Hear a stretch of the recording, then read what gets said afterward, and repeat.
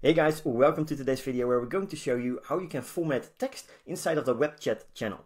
So there are a few kinds of formatting that UChat supports, for example bold text, italic text. We also have bold italic text and also strikethrough. And you can do that in a few different kinds of ways. So let's first take a look at the bold text.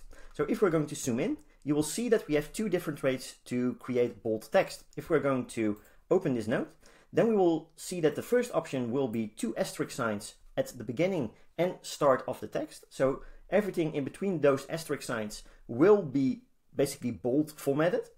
And the most important part is that you do not have any spacings between the beginning asterisk and the end asterisk. So if you are having a space in between, that means that the bold conversion, the bold formatting will fail. So make sure that you have no spacing in between the text itself. The other way would be to have two underscores at the beginning and two underscores at the end of the text.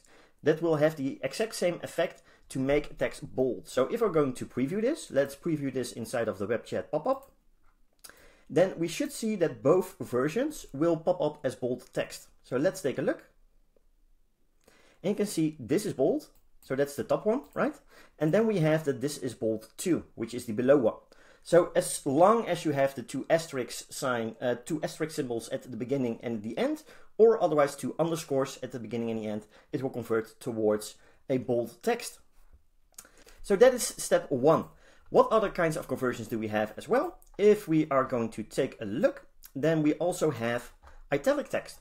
And just like bold text, if we take a look, then you will see that we have one asterisk sign at the beginning and one asterisk sign at the end of the text. Again, no spacing in between. That is really, really important.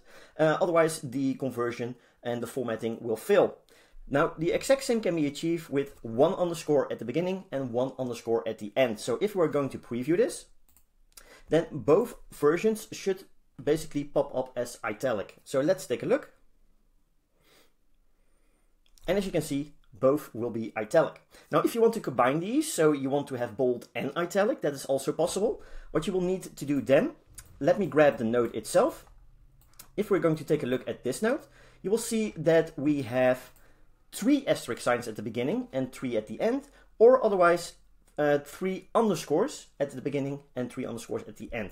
You will see inside of UChat it shows as a line, right? But these are three asterisks. These are three underscores, underscore symbols inside of this text note. So if we are going to preview this one, let's take a look.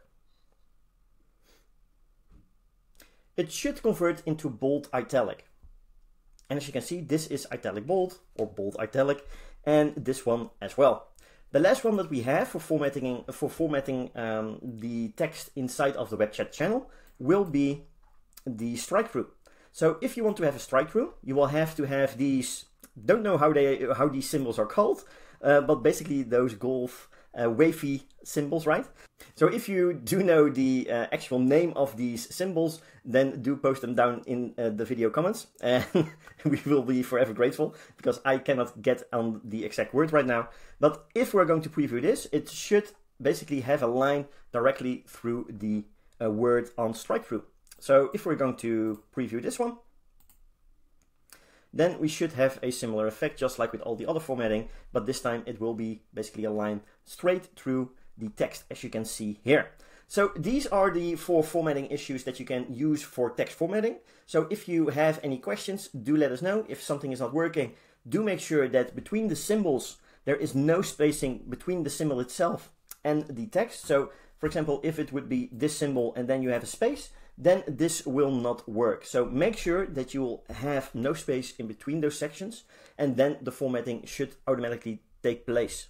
For now, have a great day, take care, and we'll talk to you really, really soon.